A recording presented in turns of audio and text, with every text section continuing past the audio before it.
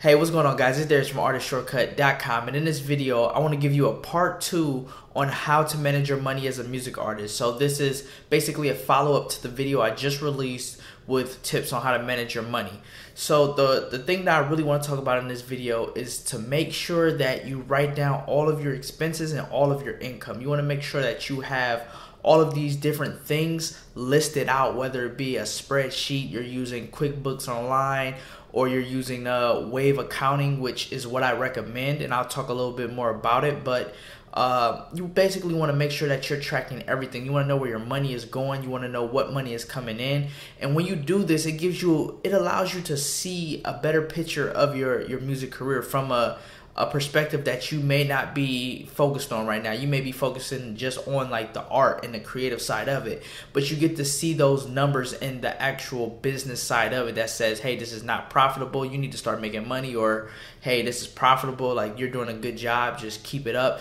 And I think that all artists, regardless if you're just starting out, if you've been in the game for a while, like everybody needs to record their expenses and income. It's necessary.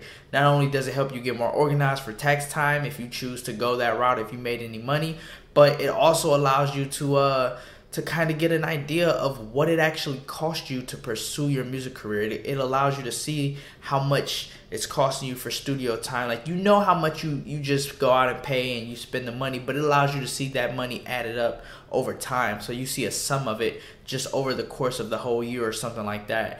And you can use a software like QuickBooks Online, which is like $10, $12 a month for like the basic one. I don't use it, and I can't recommend it because I've used it before a long time ago with another one of my companies, and it wasn't really too easy for me just because of the automatic transfers and things like that. But that's just me. So if you want to give that a try, I definitely recommend just testing out it. Don't pay for it, but do like a trial and then see how it works from there.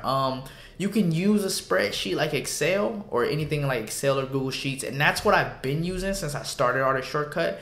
And I'm trying to transition more into something that's easier to give my accounting, or easier to actually get a bigger picture view of things. So right, like I can see different reports and things of that nature, and I don't want to build those out in Excel. Like, I'm not that great in Excel where I can build out all those different things. So I'm using, right now I just started using a piece of software called Wave Apps, and it's called Wave Accounting, but and when I log in, it says Wave Apps because it's an app, but whatever. It's called Wave Accounting, and it's free, entirely free. It doesn't cost you anything, and it allows you to do accounting similar to how you would use QuickBooks Online, or similar to almost any other accounting software. It's not the most attractive interface. It's definitely not designed like how you would expect software to be. It's a little bit more plain and simple, but it gets the job done, and it's definitely worth the price, which is $0. So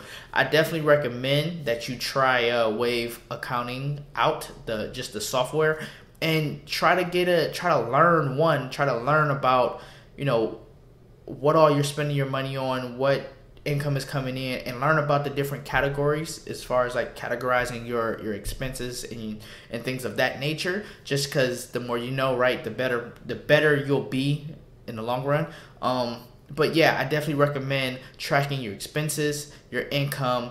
You wanna track as much as you possibly can, because it not only helps you, like I said before, it not only helps you get organized and see where your money is going, but another added benefit that not a lot of people talk about, and that's like you go to do like a record deal, or you go do any type of partnerships, or someone invest in you, they're gonna want to see that stuff. They're going to want to see the numbers and see the business side, because if they put money towards you, it's because of business. It's not because like they think you're just the coolest person ever or whatnot. It's usually a business relationship. Like, they understand that you have something of value which can be commoditized to an audience. So I definitely recommend doing that from the start. If you're not doing it, start doing it today, and date it January 1st, and just go back and write all your expenses out. You should be able to see it. If you have a bank account, you can look at your transactions, and yeah, just start doing that as soon as possible, because this is your business and you want to know where your money is going and what money is coming in.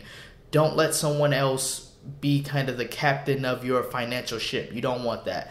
So guys, that is it for this video. If you have any questions, please leave a comment below. Please thumbs up the video and subscribe because you want to stay updated with all the new tips and stuff that I put out, right? So that is it, and I'll see you guys in the next video.